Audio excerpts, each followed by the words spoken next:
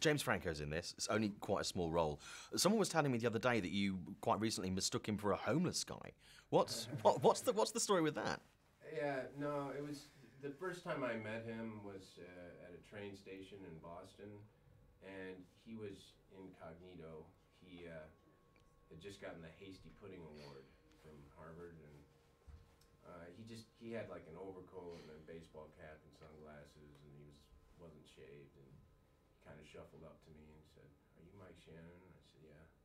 He's like, "I'm James Franco," and I was gobsmacked, you know, I couldn't believe it. But yeah, he wanted me to do a short film that he was working on. So.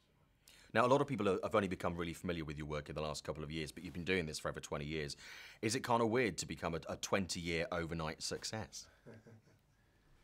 Yeah.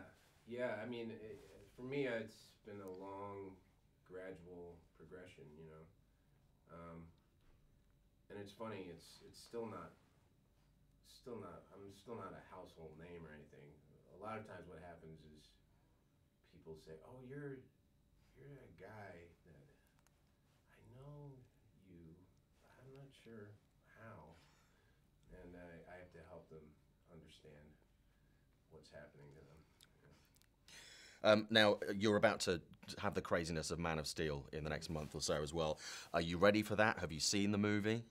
I have seen the movie, and it was very exciting.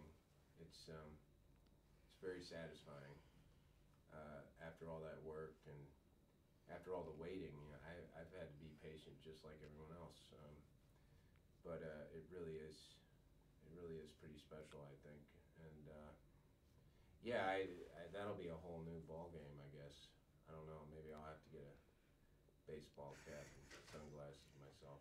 And we're being wound up, so I've got to say, did you watch it on your own or with an audience? Did you get to see the reactions? I had my own screening. I was all alone. It's very weird. Yeah. That's when you know you've made it, when you get that big screening on your own. Yeah. Like Michael. Howard Hughes. Yeah. Michael, fantastic. I'm so psyched for Man of Steel. Thank you. I was at Warner the other day and they were playing it to a load of people.